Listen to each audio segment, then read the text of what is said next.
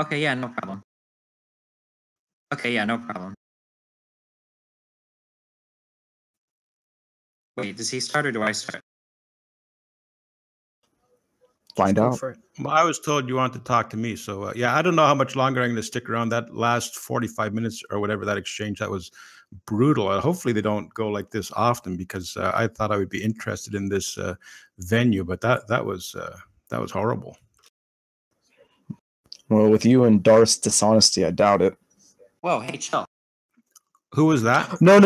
I'm not saying it against his character. I'm saying his arguments are. That's it. Not trying to be rude. All right, this is the moderator. We're gonna let Destiny ask this question to Sai. Yeah, no problem. Okay, so I'll be out. My problem with the presuppositionalist position is that I feel like the validity of your axiomatic assumptions are equal to mine. So, for instance, I say that I assume, logic or reason or causality, and you say that somehow you can define some precursor to that. But it feels like when we get into an actual discussion about this, your definition or your ability to perceive God's revelation or something is just as arbitrary as any other axiomatic foundational belief. How do you respond to that? I don't know if you were here earlier when we talked about the difference between certain branches of presuppositionalism, but it would be a Clarkian who would say that our foundations are axiomatic, but I would not say that. My foundation is not an unjustifiable axiom. Mine is a necessary presupposition, which is proven by the impossibility of the contrary, as revealed by God. Okay, when you say proven by the revelation of God, how do you know that you are receiving a revelation from God? The same way you do. Well, can you tell me how you do? The same way you do. Well, the thing is, I say that God makes us certain of some things. He makes us certain of things innately. He makes us certain of things via our sense and reasoning. And I would say the only way that you can argue against that would be by saying it's impossible for God to exist. Now, the God of the Bible, if you want to say it's impossible that he exists, we can go there. But the God of the Bible makes us know things for certain. And that's my foundation. That's the foundation of my worldview. Okay. Do you acknowledge that your worldview is circular, or do you reject that? It is absolutely circular, but as Van Til would say, it's more of a spiral. He would say it's a virtuous circle rather than a vicious circle. And the thing is, I mean, you would have to admit that all worldviews at their foundation are circular. Like if I were to ask you... I totally admit that, but the issue is it feels like the presuppositionalist pretends that their circle is more perfect than another one, which is what I don't understand. Well, here's the question. This is how out of that circle. I would ask you, is it impossible for God to exist? And if you say, no, it's not impossible, well, according to Christian worldview, God reveals things to us such that we can know them for certain. So that's how we escape the circle, because we appeal to something that's outside of that plane. We appeal to God in order to justify our reasoning. So I'm not saying I reason that my reasoning is valid. I'm saying that God intervenes and makes us know that our reasoning is valid. Yeah, but in order for you to perceive the teachings of God or to perceive anything from God, you would have to justify the existence of your senses. The senses are the ways that we gain information of the outside world. So I don't understand how you can justify trusting your senses. For instance, if I were to pose to you the question, how do you know there's a God and not a great deceiver? You would have no way to discern between those two things, no? No. I'm not saying that I necessarily justify them. I say God justifies them. God makes us know things for certain via our sense and reasoning. He makes us know things certain through innately. He makes us know things. So how God does that is really irrelevant. So in order for you to argue against that claim, you would basically have to say it's impossible for God to exist. And if you're saying that, then we can go there. If you're not saying that, I'm not trying. I'm sorry. I don't mean to cut you off. No worries. Go on. So I'm not trying to say, so my position, if you were to ask me if God exists, I wouldn't say yes or no. I would say that we can't have knowledge of that necessarily. We just aren't equipped to have knowledge of whether or not God exists. Yeah, I understand that. But then of the two of us have an avenue to certainty, whereas you say that you have one, I'm all ears. Why do we need an absolute certainty for anything?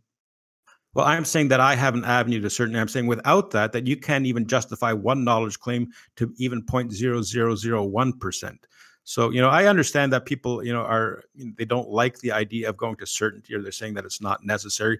I think that there's huge problems with that. But I'm saying that without God, you can't even know anything to 0.001%. And if somebody wants to say that they do, I'm all ears.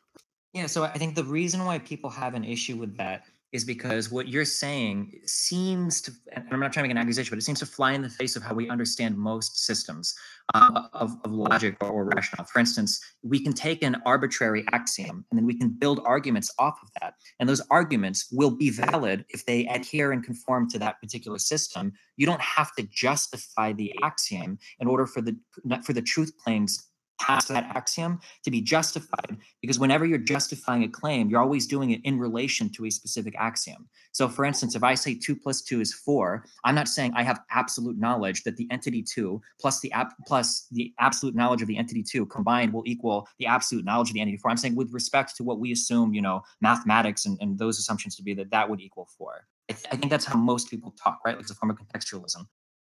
Right, but the thing is, you're invoking many axioms. You're invoking an axiom that your cognitive faculties are functioning properly, and I would say without that you can't even base anything off of any axioms.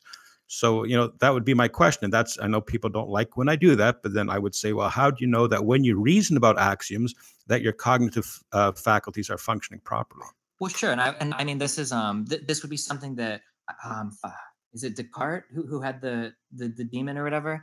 I would argue that I can only exist assuming that I exist and assuming that my senses are true. It's possible that there could be, somebody creating an illusion before me, but I don't make an absolute knowledge claim about that. And I would argue that my ability to do so is the equivalent to yours, because yours is ultimately reducible to circular logic anyway, right? So if somebody would ask me, can you prove, that everything you see isn't a dream or isn't an illusion? I would go, no, I can't have any knowledge of that. So I'm going to function as though, it's not a deception, but I can't truly make a claim one way or the other. And I would argue that you're in the same boat as me.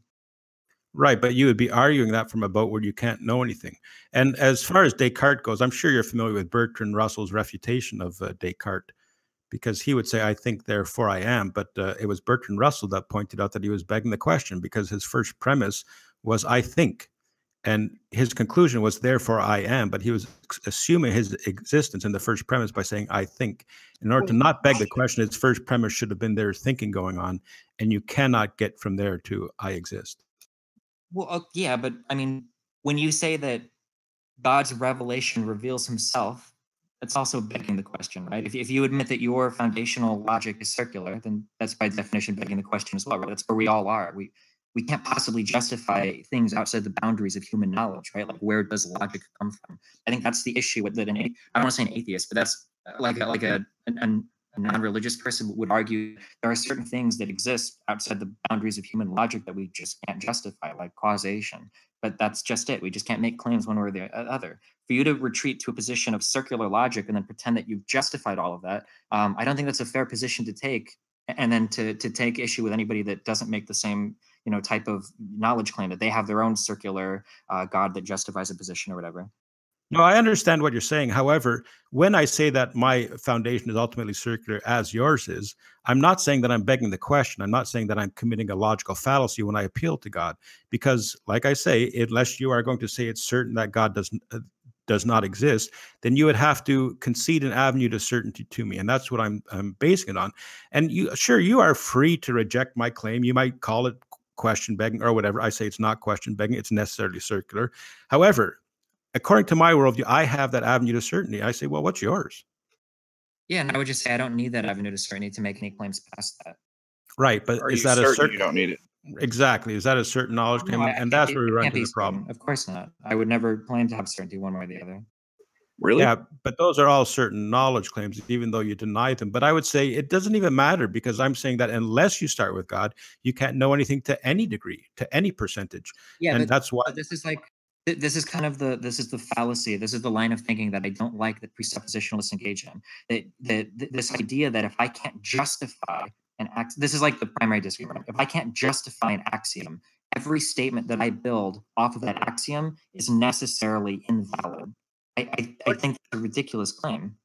Look, I how do you know anything? That's all. How do you know anything without God? Well, like, so So I think that you're kind of playing this kind of word game where you're saying, how do you know anything? And you're trying to pretend that's a really simple question. That's not a really simple question. Anybody that's ever experienced an altered state of not mind on a psychedelic, anybody that's ever been in a coma or when you're in a dream, the question, how can you know anything? That's actually an incredibly difficult question to answer. And you pose it as kind of like a matter of fact, like, well, LOL, how can you know anything? When the Well, reality is we can't.